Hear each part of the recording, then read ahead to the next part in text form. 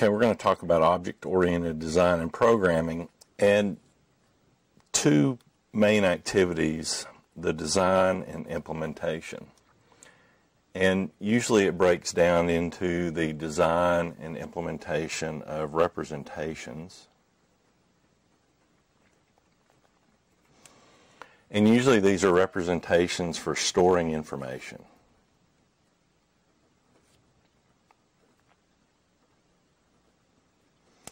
And then once we've stored information, then we design and implement routines or methods. And what these methods do is they let us manipulate this stored information.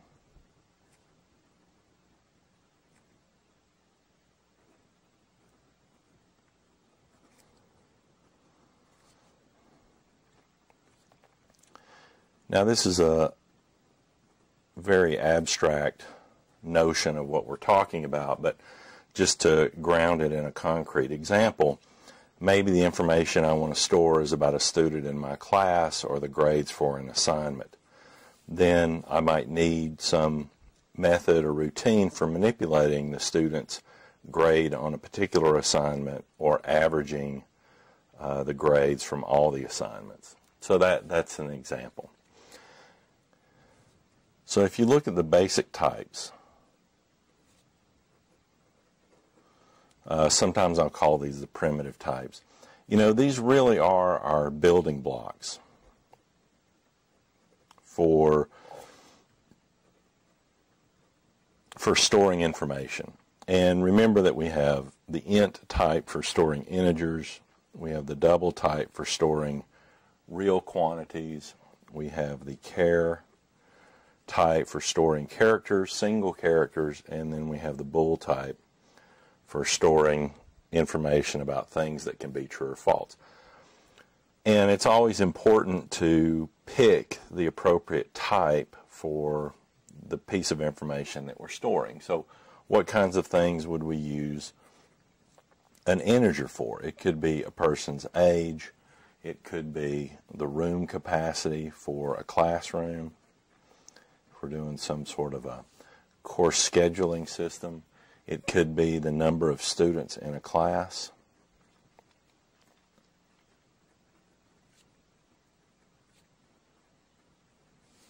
It could be the number of family members. So any kind of whole quantity, how many people are coming over for dinner, any kind of whole quantity we would use an integer. On the other hand, double, we can use double for mathematical quantities like pi, other constants, grade point average,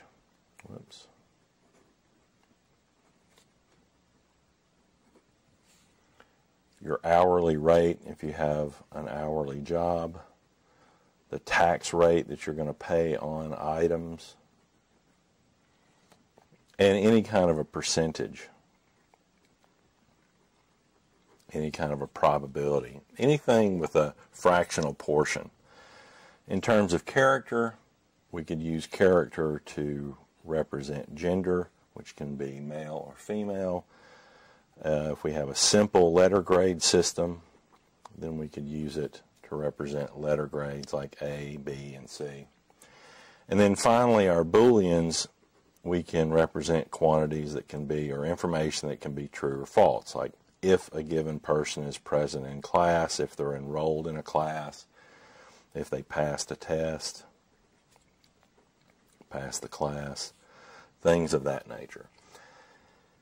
And this is great, but you know, one of the things that we can't do here, as you will notice, is we can't represent someone's last name, for example.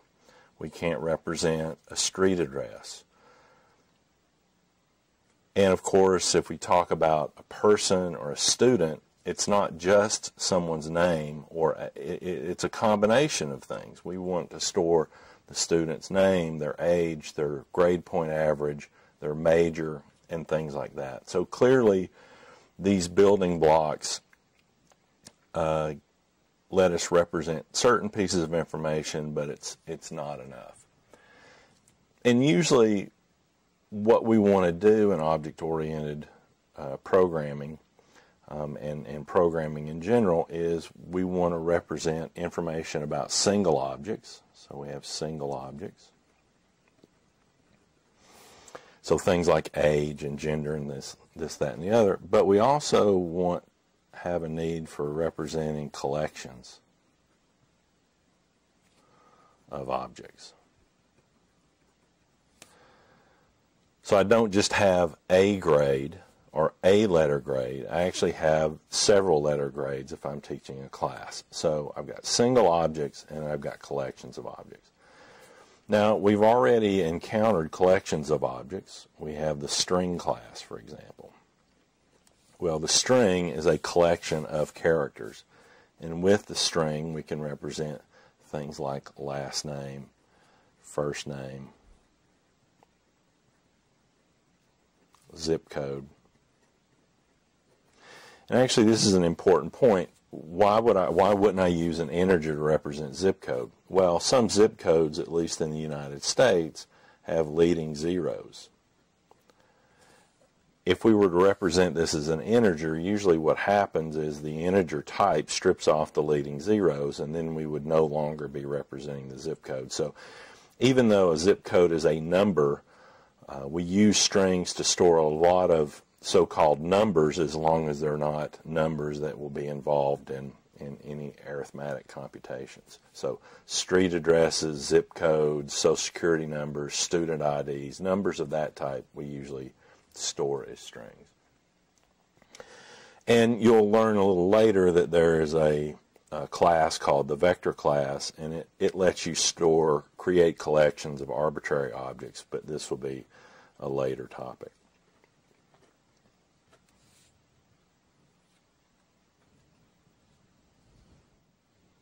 So in terms of the basic types, an int, double, character, and bool, those are all built-in types.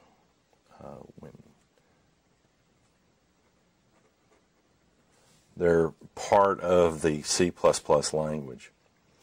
String is actually from a library. And, this comes from the library string. And as I said, it's a collection of characters. Right?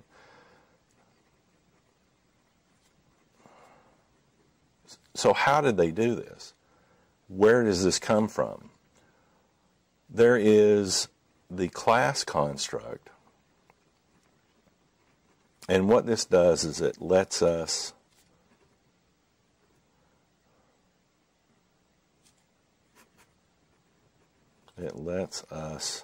define new types. So with the class construct, I can use characters to build a more complex type string. And of course, once I have string, then I can use the class construct to build even more complex types. And this is really where we get into design. There are a lot of things that we're going to need to build that's not included, that we can't just capture using a single integer or a single string. So, for example, a Cartesian point. There is no point class. If I'm writing software to do geometry, I'm going to need a Cartesian point. Well, what is a Cartesian point? I can declare the integer x and y as my point. Or, if I needed to, I could use a double to declare x and y. How about a complex number? Sometimes a complex number class is included, but for that I would use a double called real and then imaginary, which I'll abbreviate that way. Things like time. How would we define a time class? Again, it depends. If you're using it just for everyday use, maybe you only need to represent hours and minutes. If you're using the time object for some scientific experiment, maybe you need to track milliseconds. but I could declare an integer for hour and minute. Same thing with date. Then when we get into situations where we want to represent information about people, the definitions or the design becomes a little bit more complicated. Now I'm going to need a string to represent their first name and their last name.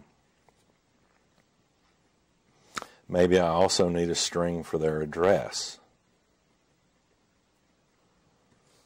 I could use a double for their hourly rate.